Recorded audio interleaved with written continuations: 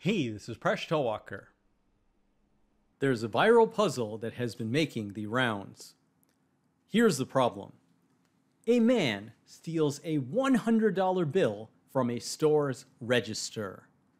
Then he buys $70 worth of goods at that store using the $100 bill.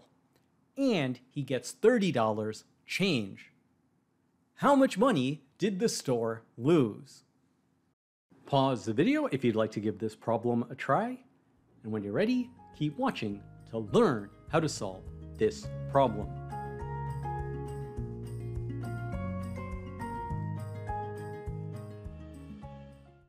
Now, whenever you see riddles online, it's hard to tell just how many people are getting the wrong answer because these arguments get very heated. So I was curious myself, what's the distribution of answers people would give?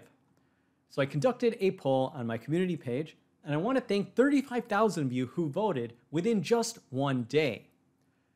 So what did people answer? I gave the choices of $200, $130, $100, $30, and none of the above. So 6% of people gave the answer of $200, 4% of people gave the answer of $130, 80% of you gave the correct answer of $100, about 4% of people gave the answer of $30, and then 7% of people gave the answer of none of the above, and there's some reason you could justify this answer if you think about it from an accounting perspective. I wouldn't be too angry if someone said none of the above and justified it correctly. So, if 87% of people gave justifiable answers, that still leaves about 13% of people who gave the wrong answer. So let's go over how to figure out the answer of $100. So we'll go through it very carefully. We'll start out with the first sentence, a man steals a $100 bill from a store's register. So let's say we have a store and we have a thief. So what happens when a man steals a $100 bill? So the store has a $100 bill in its register and that gets stolen to the thief. So what is this transaction? How do we account for it? Well, clearly the store has lost $100. This is minus 100. And the thief has gained $100. This is plus 100. Notice that negative 100 plus 100 is exactly equal to 0. So we're sure that our accounting is working correctly. Everything is balancing out. So everyone would agree with this step. So it is now this sentence which causes a lot of discussion and arguments. So what happens when he buys $70 worth of goods at that store using the $100 bill and gets $30 change? So let's work out each step. The store has some items which are worth $70. The person pays $100 and receives $30 in change.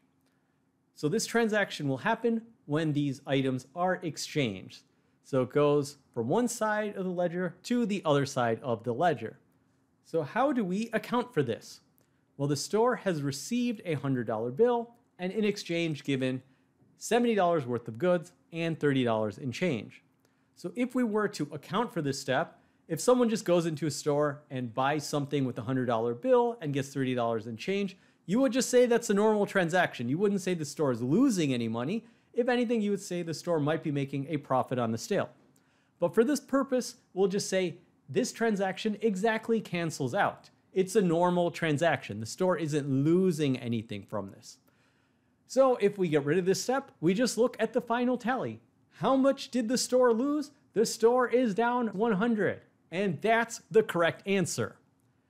Now, if you did want to go in a little bit of accounting, we go back to this step, and you could look at the $70 worth of goods, and you might say it actually costs the store some amount C, and there would be some profit margin on this.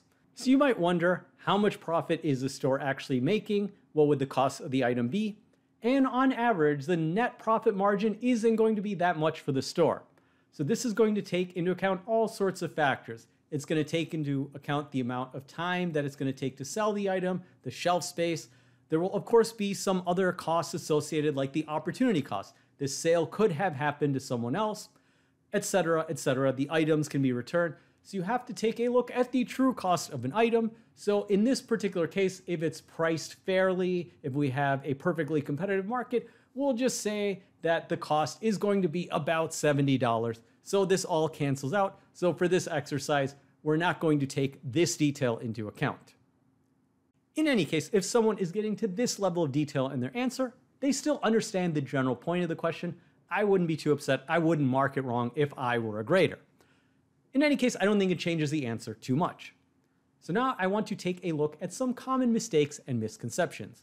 So some people think that the store has lost $200. So here's how they work it out. The store has lost a $100 bill. This was stolen. Then $70 worth of goods were bought. The store has lost that. And $30 in change were given. So it would seem that 100 plus 70 plus 30 is $200. But what's missing from this accounting is that this item, this transaction of $70 worth of goods and $30 of change was also counteracted by the $100 that were paid for them. So when you take into account the $100 that were paid versus the $70 that were bought and the $30 of change, this transaction will essentially cancel out. So that's a mistake. You want to get rid of that step. And in the end, the store has lost $100. Another common mistake is saying the store has lost $130. People of this camp will say that the person has stolen a $100 bill and $30 were given in change. So the amount of money that has left the store is $130. So what's missing in this calculation? Well, there's $70 of goods that were also given from the store. They were bought, and this whole transaction was paid for by a $100 bill. So once again, if you take this step into account, this whole transaction will cancel out, and in the end, the store has lost $100. And for completeness, let me just go over the final incorrect response of $30. You know where this is going. These people will just focus on the $30 of change that was given, but of course you have to account for the $100 that was stolen, the $70 of goods that were bought, and this $30 of change and the $7 of goods that were bought were accompanied by $100 that were paid. So this transaction will cancel out, and when you take a look at the final accounting, it is just the $100 bill that was stolen, so the store has lost $100. And that's the answer. Thanks for making us one of the best communities on YouTube. See you next episode of Mind Your Decisions, where we solve the world's problems, one video at a time.